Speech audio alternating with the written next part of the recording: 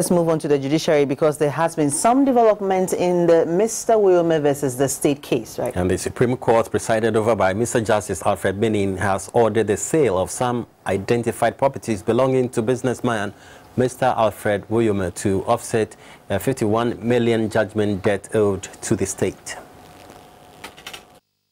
The properties in question include 2 residences at Trazako Valley at Adrigono in East Legon, 1 at Behe, Anato Holdings, and a quarry in the eastern region.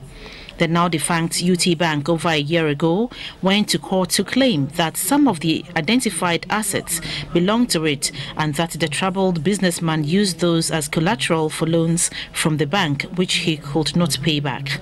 The state, represented by the Deputy Attorney General, Mr. Alfred Agbesi Woyome, explained that the bank could not prove ownership of the said properties and therefore prayed the court to allow the sale of the said assets to defray the debt of Mr. Woyome.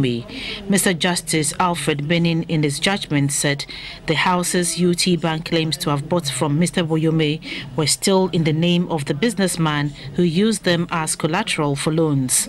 The judgment also stated that proof available to the court is that the Anato Holding Company Limited belongs to Mr. Woyome and there is no evidence of transfer recorded in the company's register. Mr. Justice Agbesi subsequently dismissed the application and ordered the sale of properties, awarding a cost of 60,000 cedis each against UT Bank and Mr. Woyome. The Deputy Attorney General, Mr. Agbesi Woyome, in an interview with the media said the sale of the identified properties is expected to yield 20 million Ghana cedis. The court having so found that Woyome attempted to collude with a bank to prevent an execution judgment against him. To me, it's an act that the state can take him on in terms of criminal prosecution or whatever. Clearly, this is something that I will consider prosecuting him for crime. And as you remember, I indicated, well, in all the effort that were made by Woyome to avoid subtraction judgment debts, that there's a day of reckoning will come. Until the day of reckoning, and to God be the glory.